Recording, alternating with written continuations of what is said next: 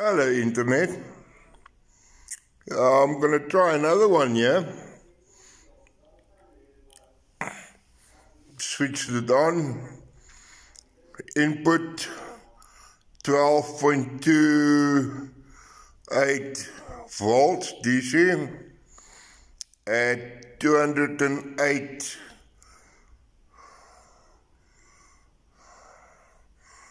milliamps. 208 milliamps. See, that's 0.2, well, 210 milliamps. That is a scope reading. I've got my one probe on the transistor here, and I've got my wine bottle standing on top of Big Bi-filar pancake coil. The wine bottle, and I'm feeding back to the output. Oh, come on.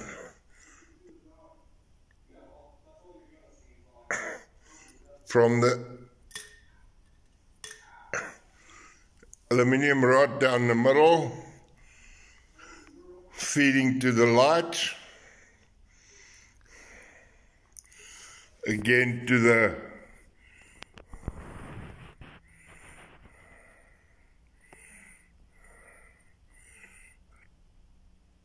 diode bridge. I've got two diode bridges there, so I'm going in through the one, through the other one, and then to the two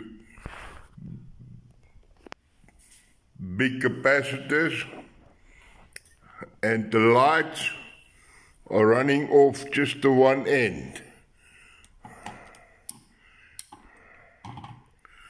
Just the one end, it's the lights, and then I've got my earth ground not going through the resistor there, because the lights and the earth ground is connected to the one side. Basically just a place to hook my earth ground to, and those are the 5 LED lights.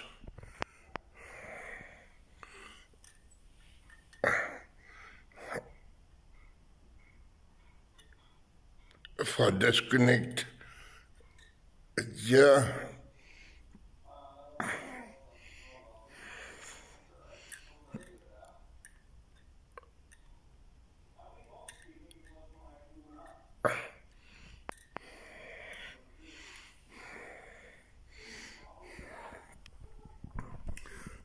and in the meantime we are charging the capacitors as well. Capacitors at the moment at 29 volts. Now, what I can do is when I disconnect the earth ground, obviously the lights are going to go off. But then I take that, come on, focus.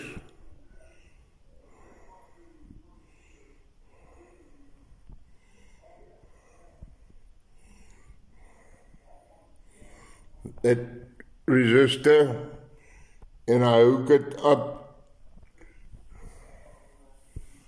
to the capacitors, to the negative on the capacitors, and then they drain the voltage out of the capacitors. So that way I'm using whatever is inside the capacitors to power them. Now they're running down. So I disconnect that, bring it back, get the earth ground, connect the earth ground again, and the lights are on, and now the capacitors has got a chance to charge up again while I'm running the LED lights off the one end of the battery. One thing I will tell you is that if I don't put that load on the one side of those two capacitors there, if I don't have the lights running,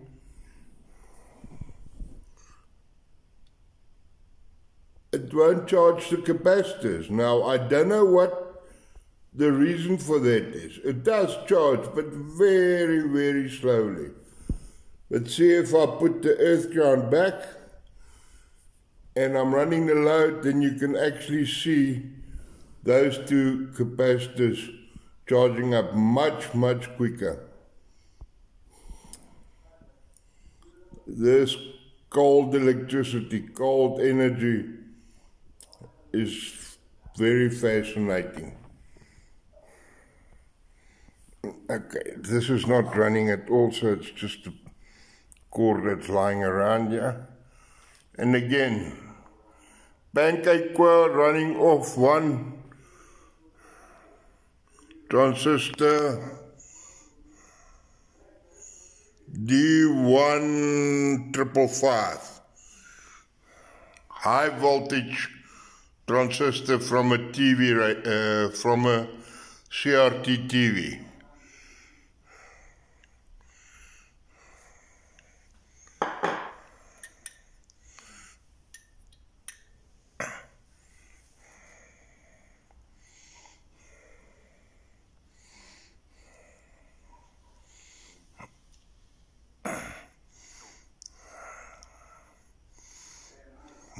$220 milliamps at 12.27 volts, and the yellow trace on the big capacitors. The blue trace is the trace here on the collector of the transistor.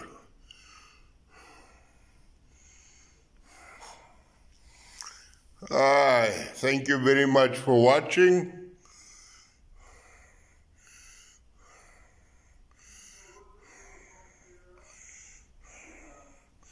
Please like and subscribe. I'll see you in the next video.